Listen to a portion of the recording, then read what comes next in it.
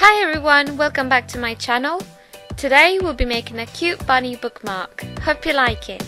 I'm sorry I deleted the first clips by mistake, but what I did was shape a ball of clay into the body of the bunny, which I put in a glass candle holder so that it was easier for me to sculpt and turn the rabbit. Then I shaped the two legs and blended them to the sides of the body. As I blended the legs, I started giving the whole body general texture with the biggest dotting tool you usually find in a nail art dotting tool set, moving on to a smaller one and eventually a fine-ended tool to achieve different kinds of texture in the hair.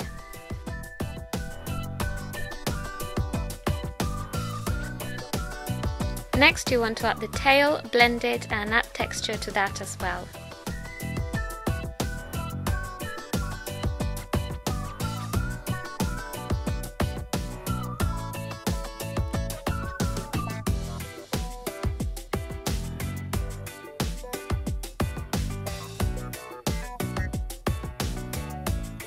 To make the pads for the paws, I used Super Sculpey in beige, but you can use any other flesh tone polymer clay or you can even paint them on once baked.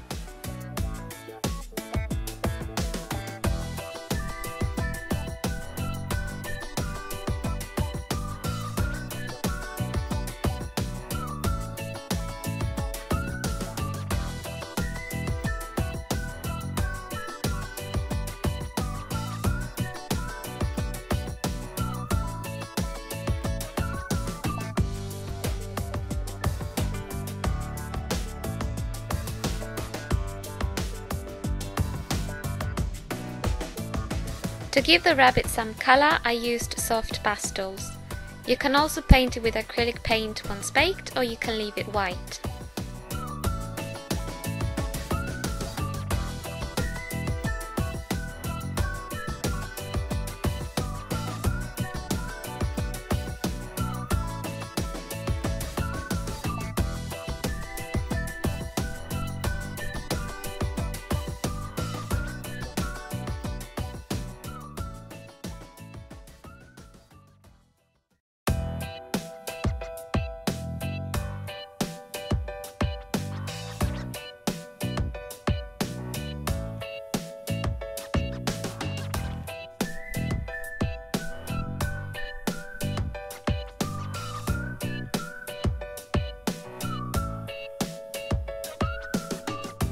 I made space for a card bookmark with a blade, then using the blunt side, tilting it back and forth to open up the space a bit more.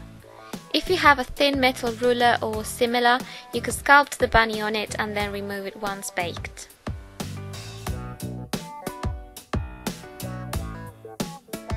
Then bake for 20-30 minutes at 110 degrees Celsius. To make the simplest of bookmarks, I used card and floral paper from a wrapping paper book for the other side.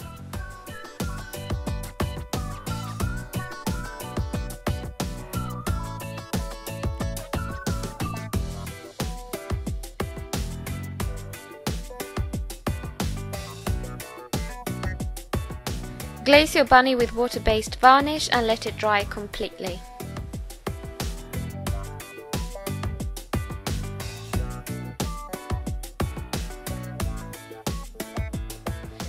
In the meantime, glue the pieces of paper together and decorate it any way you want.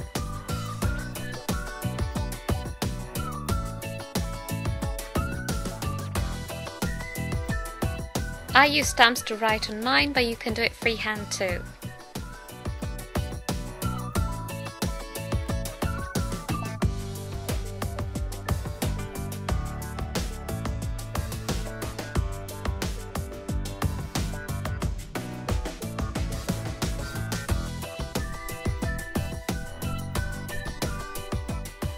Then glue the card to the bunny and let dry.